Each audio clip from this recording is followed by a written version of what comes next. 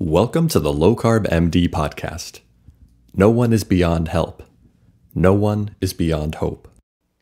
As we have always said, we are bringing you medical information and cutting-edge science, but none of this is medical advice. Please seek out input from your own doctor.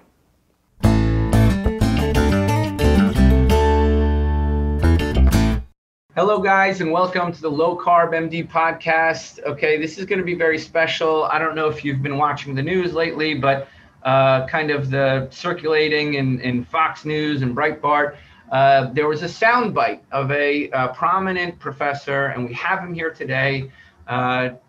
He's very prominent professor. He's the director of Bioethics at NYU. He's a published author, The Right to Be Loved. He's a very prominent speaker. Talking about bioethics and the ideas of ways to, I guess really the proper way to say it is ideas of ways to affect behavior change, right, on a population-wide basis. And, there were some startling sound bites, right? People are afraid he's going to take our meat away.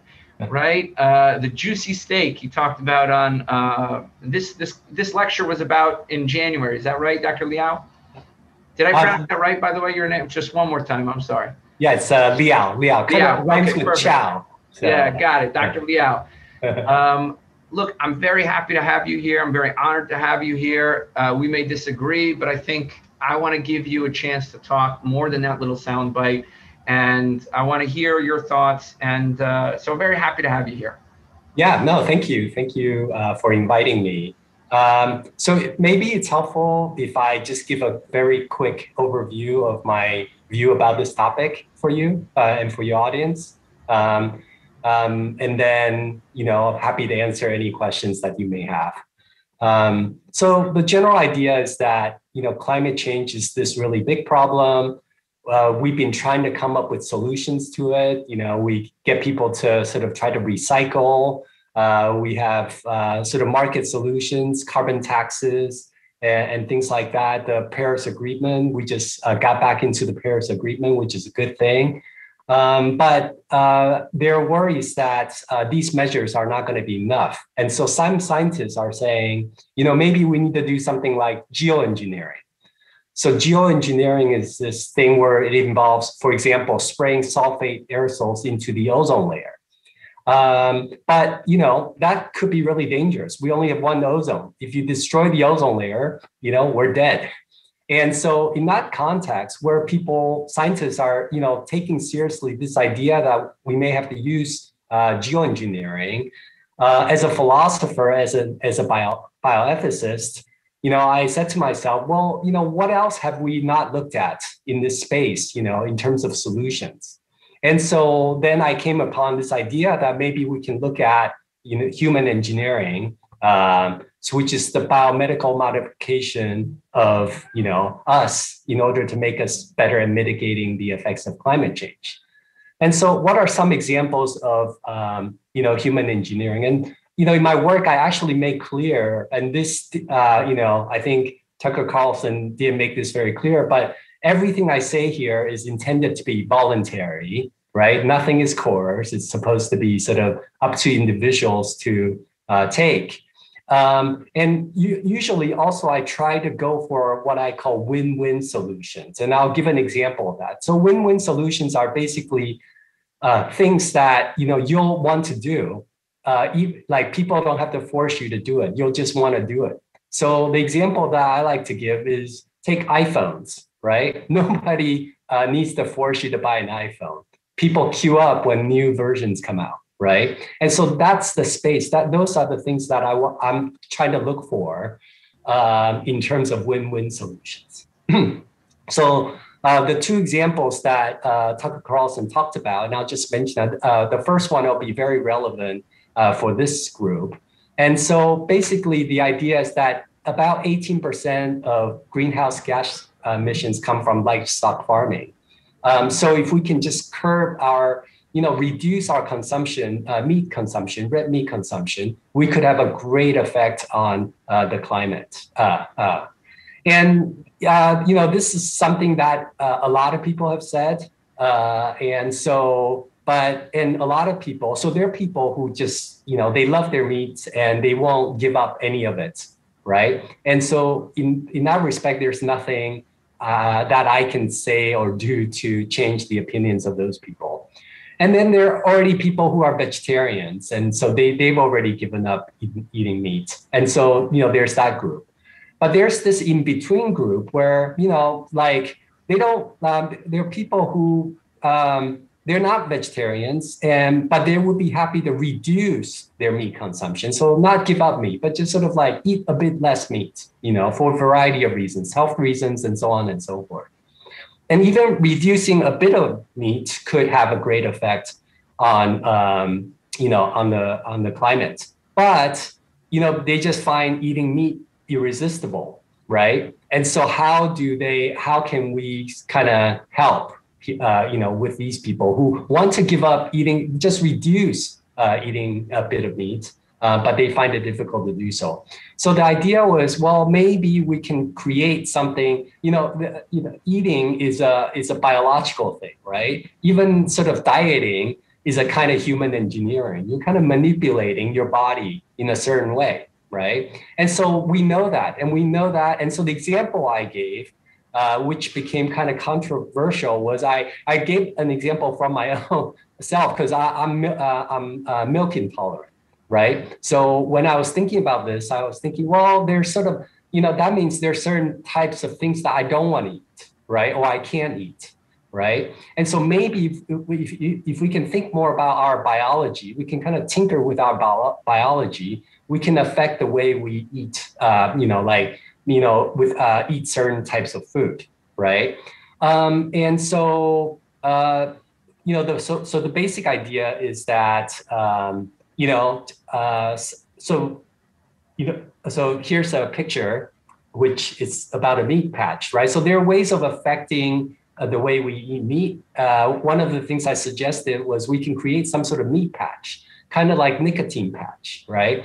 And that patch could, you could put it on, take it off whenever you like. And when you put it on, it'll sort of produce certain sensations or effects on your body such that you may not want to eat the meat anymore. So for example, it could make the meat taste very sweet, right? And some people, when things are very sweet, they say, ugh, I don't want to eat that anymore, right? So it could be as simple as that. In this case, the picture behind me, it's there's a professor from Oxford. He created this, he sort of took this idea and he created a meat patch. And basically this meat patch produces a smell of bacon, right? And so the idea is that when you smell bacon, you've become sated, right? You feel like, okay, you've already had your share of meat. And so you don't want to eat more meat. And so this is actually being marketed right now. So it's like being sold as 5 patches, right? You can put it on your arm and somehow, it's like basically working with your smell, right? That system. So anyways, that's one idea. Maybe I should pause there. Do you want me to go on to the other one? I thought that one is probably the most relevant for your audience. I'm gonna first highlight basically how what you're describing we're already doing in modern medicine. First of all, you brought up in this clip, in this lecture you gave about the Lone Star tick, right? And the Lone Star tick can produce an allergy to bovine proteins. Now, it's not the first time that we've used nature for our own purposes. If you look at the tooth of a tick, it has many blood thinning properties, and we've highlighted those and made them into drugs. Maybe you've seen a commercial, the lay audience, for Xarelto. Do you want to sue your doctor for Xarelto? Do you want to sue your doctor for Eliquis? And the reason why you'd want to sue your doctor for those is because they thin the blood, and doctors don't often talk to their patients about what are the side effects. But we use these drugs, actually, it has a therapeutic purpose, right? We get all of our best drugs from nature, and they prevent strokes in atrial fibrillation. So we've literally done what you've proposed already in another therapeutic class.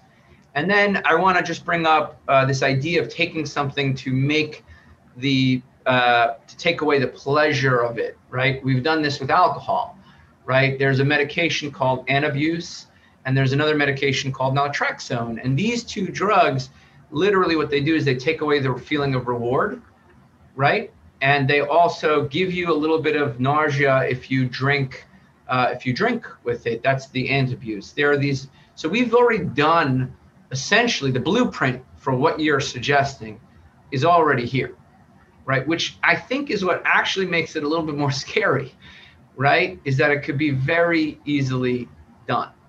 And I think that makes the fear that people get when they hear these ideas that much more pronounced, right? Because he's coming to take my meat away, right? And now I want to just, present you a different viewpoint, right? I know that there are big organizations like Eat Lancet that have talked about lowering meat consumption. In fact, the weekly portion is maybe 100 grams is what they recommend. And yet, if my area of focus is metabolic health, diabetes, and obesity, and we've found that actually meat consumption in an interventional way improves, low carbohydrate diets, which are heavy in meat, improve diabetes. They're effective for weight loss. And so when the guidelines coming from above say limit meat, right, and yet we have these populations which are growing, obesity and diabetes, which are growing, when we have these populations that seem to benefit from meat consumption, I get a little bit worried, right? I get a little bit worried that are we basically looking at food frequency questionnaires and population-based data that are saying one signal that, hey, you could be healthier without meat, right?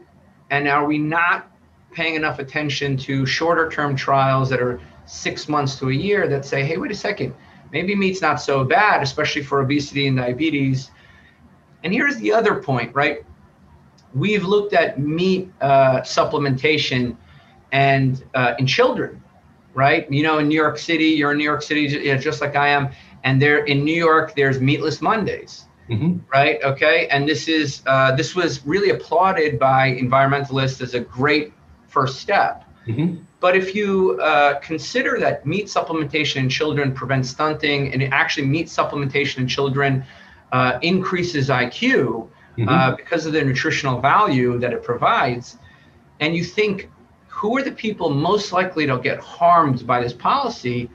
I think it's people who couldn't afford, the supplements of the absence of, having to supplement in the absence of meat.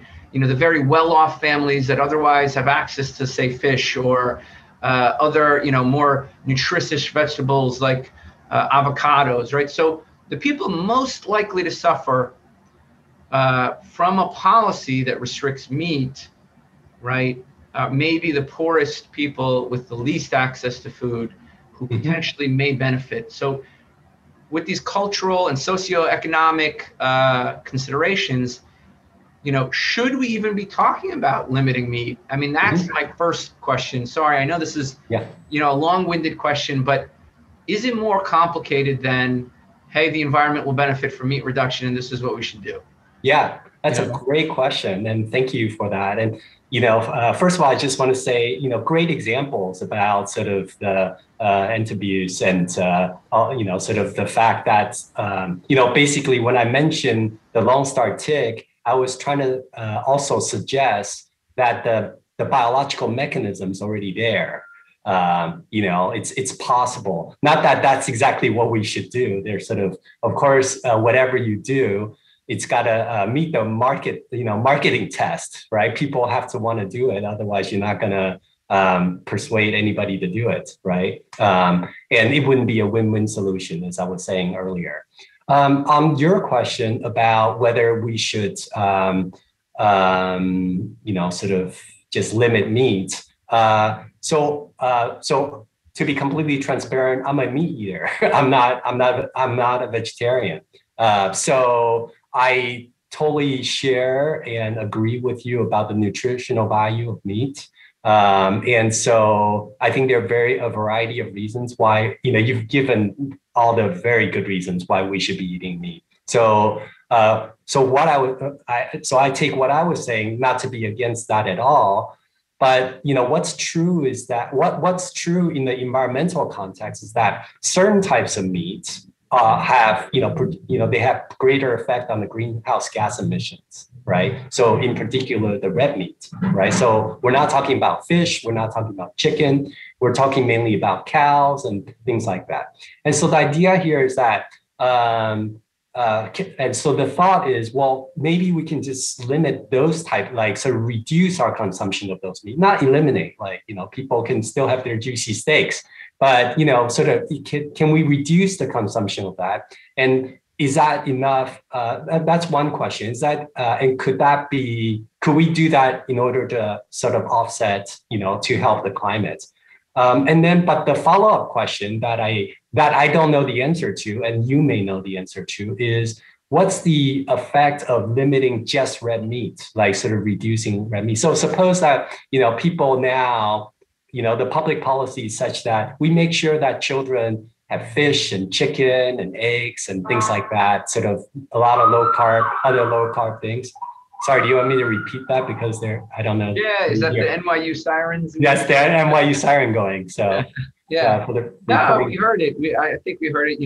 Should we replace, what happens if you're nutritionally replete? You're eating plenty of fish and eggs and would there be an environmental benefit to just particularly red meat reduction? I think that's kind of the question you're posing. Yeah, or would there be a health detriment if you kind of reduce just red meat consumption, but you still get all the other types of meat?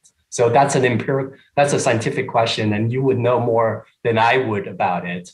I guess I was thinking that if you still get to eat fish and chicken and eggs and all these other things, and then maybe occasionally red meat, but just not just reduce the consumption, that wouldn't affect your health that much. But I could be wrong about that. So I stand no, I mean, look, I don't think it's been effectively studied. I mean, certain populations have been very healthy without red meat.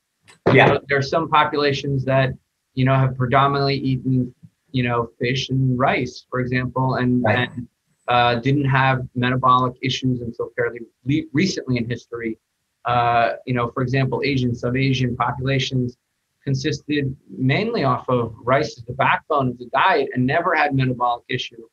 So I think, I guess the question becomes is, what is the stated goal and what are the negative outcomes of maybe that goal? And now, if the goal is environment, right, and that is the focus, right, and there are potentially negative consequences of limiting red meat, whether it's preference, whether it's health outcomes,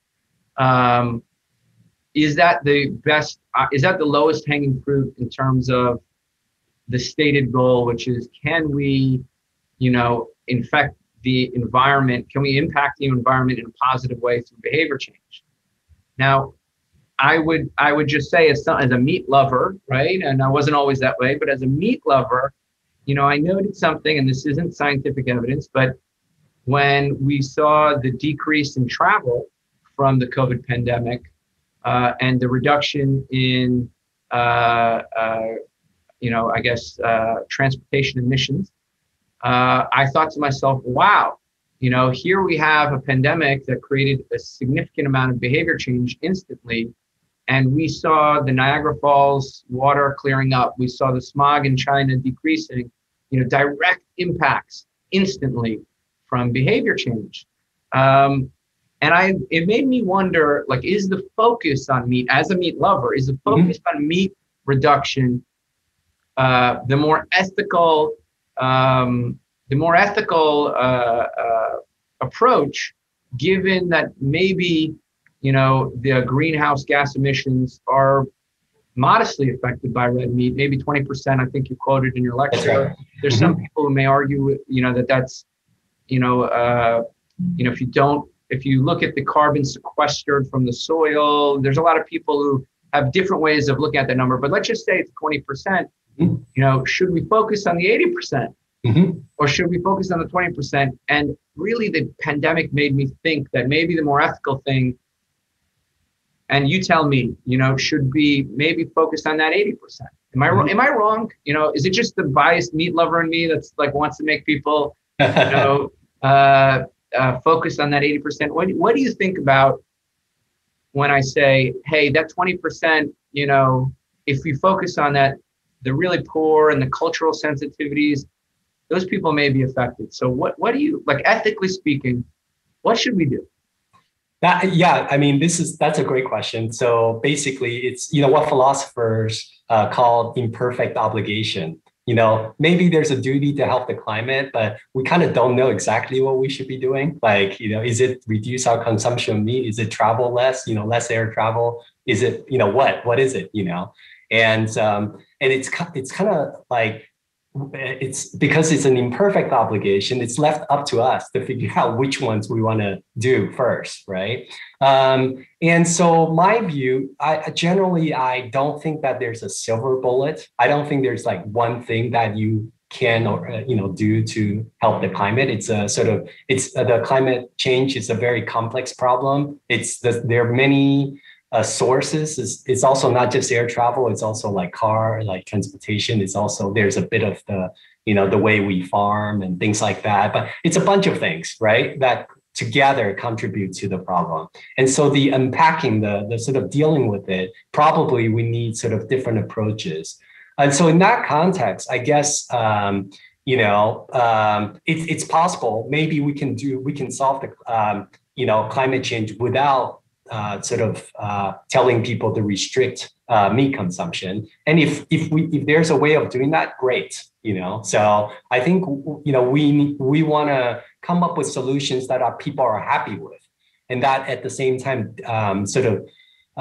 deal with the problem. That would be a win-win solution. So if a lot of people they really love their meat, and that we're trying to push them in that direction, that would not be good. So, so I think we need to be open to that.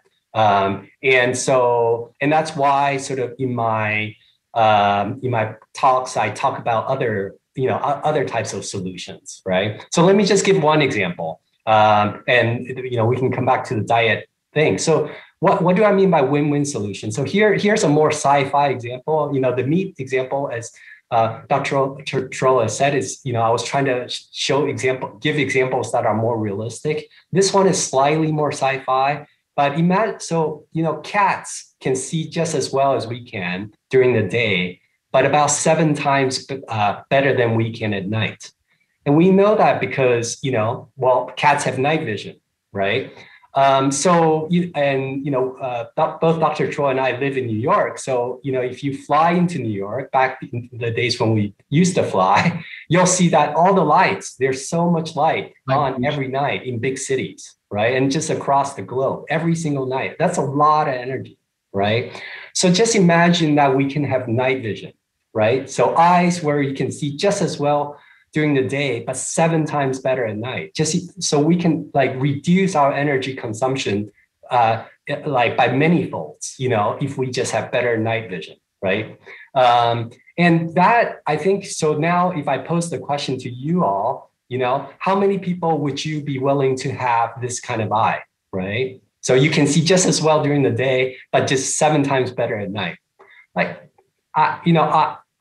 I for one would just sign up. I have very bad eyes. I'm wearing contacts right now, so it's like, sign me up. Yeah, right. So perfectly happy to have it. And so that's what that's what I mean by a win-win solution, in the sense that people would just be willing to have it, and and then it has this effect on the climate, right? And so that's the sort of the area that that I'm trying to find and locate for us. I think that a lot of times, a comment like that, right? That's not even too far off, right?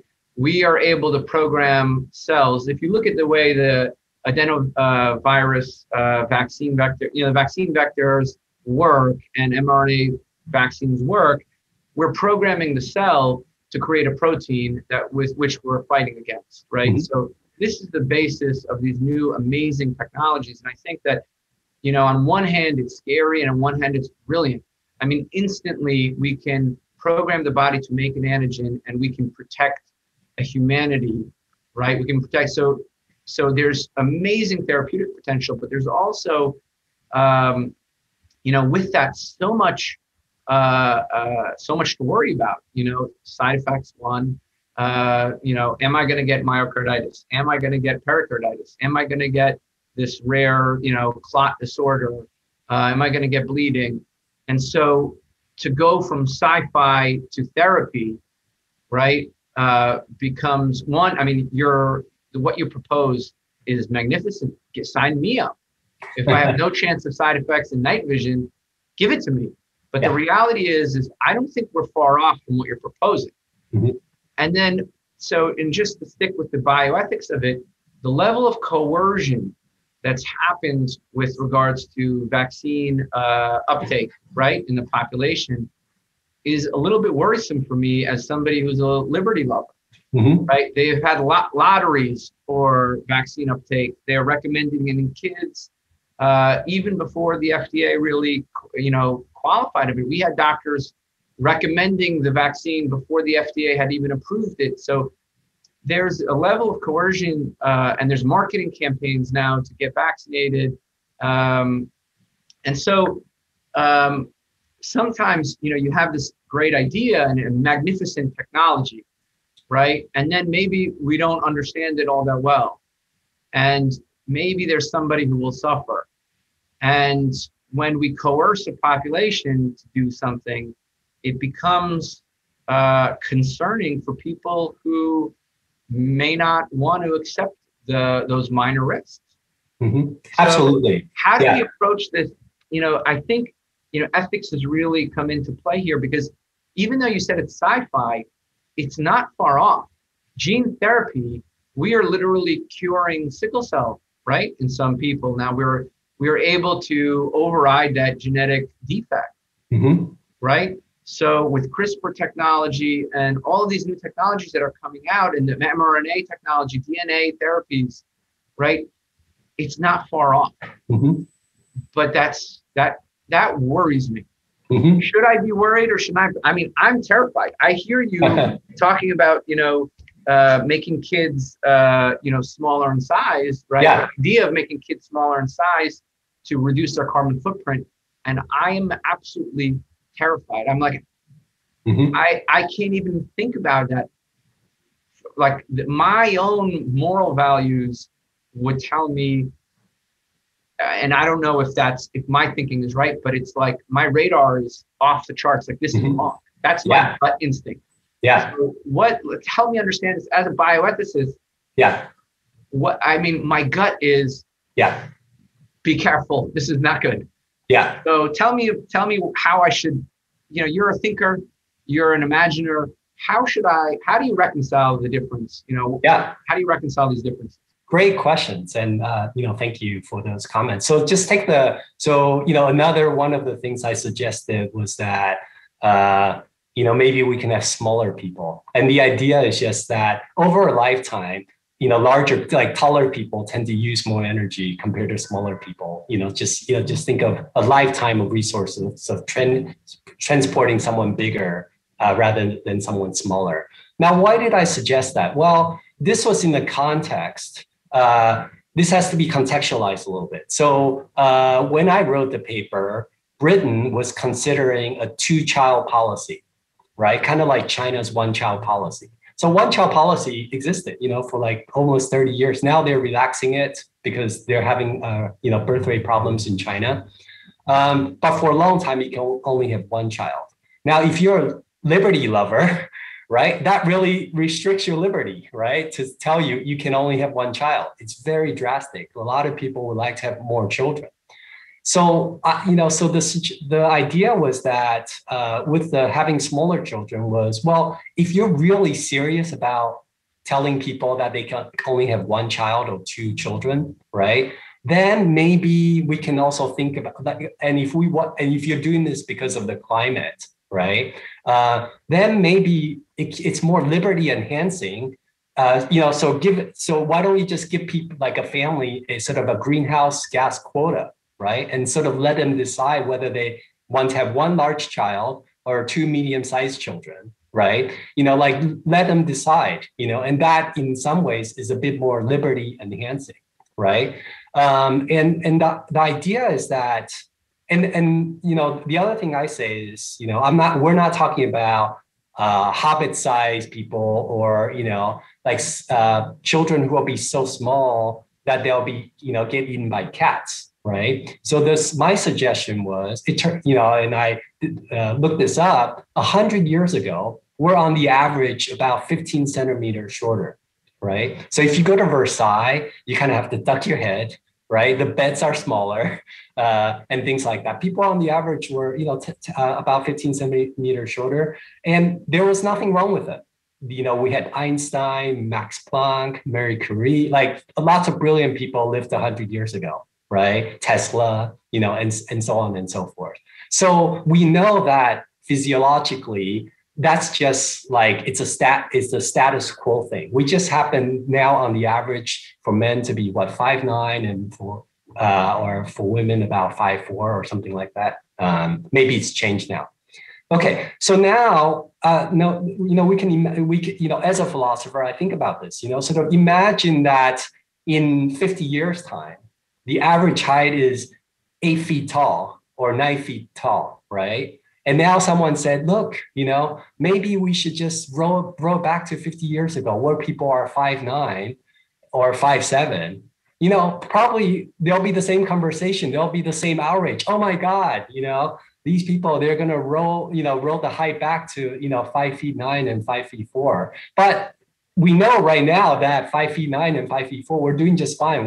We can live a decent life and so on and so forth. So I think there's a bit of a status quo bias, like thinking that somehow there's like, there's like an optimal height and we have it right now, right? And in fact, if you look at, if you just look at height,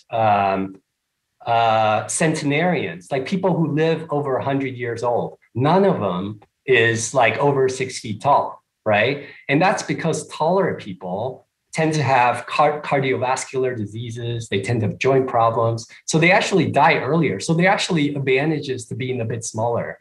There's also like space travel, right? If people want to go to Mars, right? The first people going to Mars are not going to be very, they're not going to be very big, because think of all the resources you need to keep those people alive, right? The bigger they are, the more resources you're going to need to keep them alive. So that's going to be a constraint. So those are things that, I think we're already thinking about, and so on and so forth.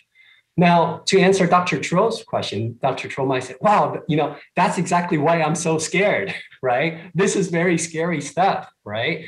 And so there are a couple of things I want to say about that. The first of all, the first thing is that, like, again, everything I say here, these are intended to be voluntary. I've said that many times in, like in my print, et cetera, et cetera. We shouldn't be forcing anybody. I'm as liberty loving, like I love my liberty. That's why I am in the academia, right? So nobody tells me what to do, so I get to set my own research agenda and so on and so forth. So I think liberty is very important. We need to respect that. We need to protect that, right? If we don't protect it, there's a chance that we'll lose it, and that's a bad thing. So we, definitely we don't want to do that. At the same time, there are a lot of these interventions that could help us, that could make our lives better, that could make, for example, going to Mars a possibility. Right. And here's why, like, you might think, well, who cares about going to Mars, right? Well, if you just think, ahead, we know that the sun is going to die out, right? That's a fact, right? 3 billion years, 4 billion years, whatever. At some point, the sun will die out, and all life on Earth will be gone, right? So if we care about the survival of human species, right? Our survival, like the survival of our children, we have to look at some of these technologies, right? And so it's a balance of risks and benefits. And I think that these technologies will enable us, like looking into them at least, some of them will allow us to engage in intergalactic space travel, go into other planets, and so on and so forth. And so I think that's why it's important to think about those things. But we need to balance that. And Dr. Cho is absolutely right. We need to balance that, against, our other values that we hold, like liberty, right? Yeah, the more I hear you talk, the more I get the sense that this is like your suggestions or thought experiments, right? Challenging the way we think more than necessarily a blueprint.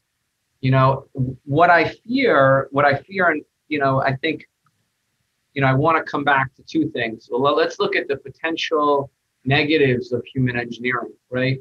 And let's say lab leak is a complete conspiracy, but the fact that we could even think about it, right, and consider it as a possibility, right, gain of function testing, right, and potential negative consequences, right? I don't know. It just makes me, the recent events have made me even more cautious that maybe we need to really consider the ethics of what we're doing, right, and the types of research that we do as a thought experiment. As a doctor and as somebody who studied pharmacotherapy, I know that understanding the genome and being able to manipulate genes has unlimited therapeutic potential, right? But then again, we have an example of potentially, gain of function research. Not that I'm believing the theory, but even entertaining the idea like we're doing now, it could have huge and disastrous consequences. Yeah. And we've all seen, all the sci-fi movies with Will Smith where, everybody becomes zombies. So, are you challenging the way we think? My fear is people or organizations like, let's say, a government that wants to limit the amount of offspring you can have, or people that would benefit from a population eating plant-based meat, right? Like whole grains, companies that make grains, these companies who expedited approval through the FDA to get their novel ingredients approved for plant-based meat. I wonder to what extent that they would hijack your thought experiment for their own gains, right? Hey, we'll give you another child, an artificial construct they created, but it has to be small. Right? Hey, you can still eat your meat. It has to be the plant-based meat with our novel, patented lentiglobin, which hasn't been tested. So, so help me understand, because I fear that, like the imaginary, I love the creative and imaginary thinking. I love that. I fear like that voice will be captured by people with not humanity's interests. And maybe that gain of function, the idea of the gain of function research resulting in potentially disastrous outcomes is a great example of that. Help me understand, like, am I off base here? Are my thoughts off base? I don't think you're off base at all. So I think you're expressing very real worries, and they're not even fictional. So I actually just published an edit collection called The Ethics of Artificial Intelligence. It's all about AI.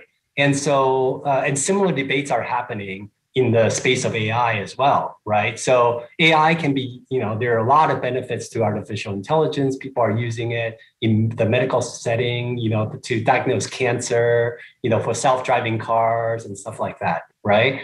But there are governments that are also using AI for things like facial recognition and to basically, to discriminate against minorities and things like that, right? And so I think what you're saying is that, once the technology is there, it's technologies are always dual use. They can be used for good, but they can also be used for very bad. And the more powerful technology something is, the more damage you can do, right? And so, so how do we deal with that, right? So one way to go is to just not develop any more technologies, right? We just stop, be happy with what we have now and just put a pause. But that's not humanity. Yeah, that's not the way we are. Like we just like there will be somebody in the garage who will be developing certain things that will come out and everybody else, and then once it's accessible, once it's online, everybody else will know it and then they'll get developed, right? So the other way is through good governance, right? And this is why international, like I'm a firm believer in sort of international cooperation, in sort of like just working together with other people to come up with good rules and frameworks for dealing with new novel technologies, right? And that's really, really important because if we don't do that, Dr. Stroh's absolutely right. It's going to get really bad. Here, I'll just give you one example. So think, those unmanned drones, right? Well, it turns out that you can put algorithms into those drones to attack people like without any human control. And you might think that's fictional, but in fact, in Turkey, that happened, right? There was a manned drone that just on its own attacked somebody, right? And you can just imagine that more and more of these, we're going to have these lethal autonomous weapons running around killing human beings. And that's going to be a really bad world. And we don't want a world like that. And there's, either we just don't develop it, I think, but the cat's out of the bag. There's, like people already know how to do this. So the only other way is to have international regulation. We need to come together and we need to really work to figure out and really punish people who violate those rules, to go against the rules and use those weapons, on human beings. And so in my work, I'll just say one other thing. In my work, I've been developing what I call a human rights context. And this is related to my book on the children's right to be loved. There, I developed a human rights framework. So I think we need a really robust human rights framework to deal with a bunch of these problems. And that's really my starting point. And so my starting point is I think we have things like a right to bodily integrity, right? That means people shouldn't be putting things into our body if we don't want them to be put in our body. So there, I totally agree with Dr. Troy. But, we should make sure that our liberty is not infringed unless we're going to harm other people, right? So that's a very common liberal notion, right? Of like the importance of liberty and various other protections. We need to have freedom of thought, freedom of speech, and so on and so forth. And so, but, I think in that space, we do need to be careful. And somewhat of what I say, Dr. Stroh's right, they're thought experiments. They could be used in bad ways. And I'm sort of conscious of that. And sort of in other areas, I've been trying to sort of promote international regulations, human rights, and so on and so forth. But there's always the rogue actor. Like, you can say whatever you want to say, but if someone wants to do evil things with something, it's hard to stop them, right? And that's why stopping like evildoers is kind of a collective action problem. And this is why I wanted to be on this podcast and sort of talk to you, because I feel like there are a lot of people who like you care about the ethics, right? And insofar as you care about the ethics, we're on the same page. We might disagree about the details of how to get there, but we both care about doing what's right and what's wrong, and we're trying to do the right things for the world. And so I feel like we have a common language here, even though we might disagree about the substances of how we should get there. Yeah, look, I cannot thank you enough for coming on. The pro me, here's I'm gonna end off with this. If I was, one of the solutions you presented to potential negative outcomes from technology is, a global governance, right? And that global governance may be the only way to deal with the impending flourishing of technology and new knowledge, especially from a genetic standpoint. With what we know about genetics and our ability to manipulate therapies, at this point, I think we're on a trajectory, a golden age of pharmaceutical interventions is coming in the next 20 years. I firmly believe that. Now, when you look at global governance, I think this recent pandemic has made people distrust public health to some extent, distrust potential global governance, the ability to govern globally. And one of the things I'd like to point out is the mere example of that you brought out in Turkey, the use of drones. There was a war that literally used drones and nobody really did anything. Nobody really did anything between Azerbaijan and Armenia. The use of drones was almost, ubiquitous. Mm-hmm. And, literally the world watched it unfold. So we've had this war that global governance failed. And we have this pandemic where the disparate public health responses and unclear messaging have made people disenfranchised. And then the last thing I'd like to say is back to that idea of, people and organizations that will abuse your message, right? If I was, the Impossible Burger, I would want to prop you up to talk about meat all day long, right? Because your message supports the outcome of reducing meat, buying their product, and promotes maybe those organizations like Eat Lancet, which are global, and may not. And while they may make sense on a population level, they may not make sense at the level of the individual, right? So if the solution is people and organizations, right, to the problem of advancing technology, I haven't been sold. In fact, I don't believe it. And I'm going to leave it there because I think we're coming on time, and I know you're a busy professor and you probably have to go. But I wonder if we can do what it is you suggest to truly govern globally in a fair way, an equitable way. I pray for that. I hope for that. And I'll leave it there. I'll give you a closing statement. And guys, I just want to thank Dr. Liao, author of The Right to Be Loved, Ethics of Artificial Intelligence, prominent professor at NYU, director of Bioethics. I really appreciate you coming on and stooping to the level of a lowly, internal medicine, obesity medicine doctor. This has really been fun, and I'll let you, you have the floor for a couple of minutes, and then you can tell people where they can get your book and if they want to reach out to you, how they do that. Okay, great. Well, thank you. So I think I just, wanted to comment on what you said about the public health, the inadequacy of the public health response to COVID-19 and the sort of the global governance issues. I think you're right. Our response just has been, bad to terrible in, some ways. The question is whether, whether we have any other alternatives and whether we can do better. Like, do we just throw the baby out of the bathwater, or is this like what we have?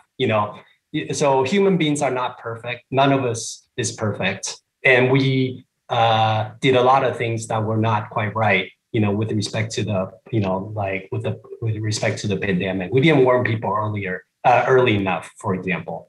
But so the way I see it is, we're never going to have a perfect system. We shouldn't be sort of let perfect be the enemy of the good or adequate or whatever. It's a work in progress. Governance is a work in progress. Unlike sort of where I sit in philosophy, where you have these idealized things, right? Real world is messy, and I'm stating the obvious here.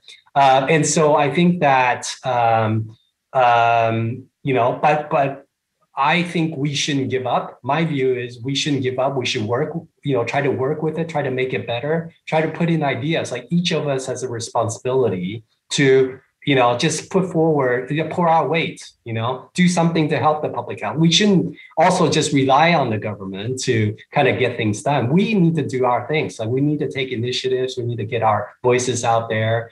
We need to do things in a way that's constructive, right? There are a lot of people do things but it's not like, not all of it's very constructive. Like, we need to if we think that the solution is not good, come up with an alternative, like come up with something better, right? And so I think we need to be constructive because this is like our society, our world, and we're all in this together. The pandemic, if anything, has shown me that, look, the world's very interconnected and we got to do things to help each other to get it right? It's not just us. We can't just live in a bubble and think that, look, we just do our own thing, everything will be good. It hasn't worked out that way. And it's, as the world gets more interconnected through these technologies, we need to more than ever work together. Yeah, I think you're right. I think a lot of my amazement at your reaction, at some of the sound bites and watching your lectures has been fear of change, one, and really a fear that this is a dystopian reality that could happen. And we shouldn't let fear drive us, and we should come up with ways to work together and solve things. So I really applaud that message.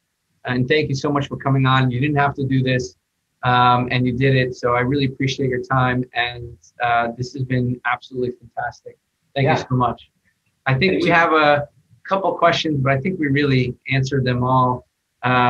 We had somebody here who, we have some people raising their hands, and you can write in a question and talk it out. But bottom line, there's a recommendation here.